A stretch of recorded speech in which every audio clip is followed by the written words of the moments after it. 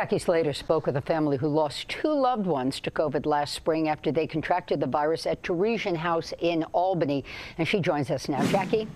Benita, Jerry, we first talked to Ted Minissale just days after he lost his mother to COVID.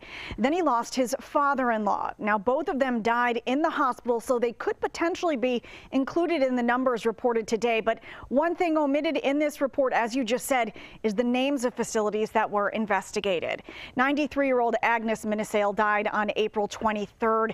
90-year-old Edward Bridgeford passed away a couple of weeks later. At that time, Ted and his sister were sounding the alarms on high-risk behaviors like a lack of PPE and a lack of information being shared about the COVID conditions inside the facility. They believe unsafe practices like not wearing masks increase the spread, and they also fault the governor and the state for allowing COVID-positive residents to return to the facility.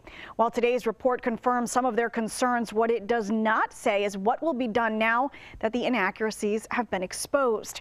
Ted and his sister Cindy say the fact that this investigation even needed to happen in the first place is unacceptable. When you're in a public office and you make a decision, those decisions are public and they should be let out to the public and the truth, the whole truth.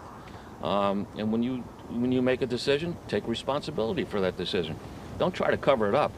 She needed us and we were locked out, and communication with the Teresian House was difficult to get really what was going on in there.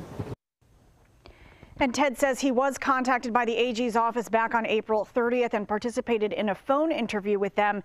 The AG's office told me today they are not releasing names of any facilities at this time, as it's an ongoing investigation.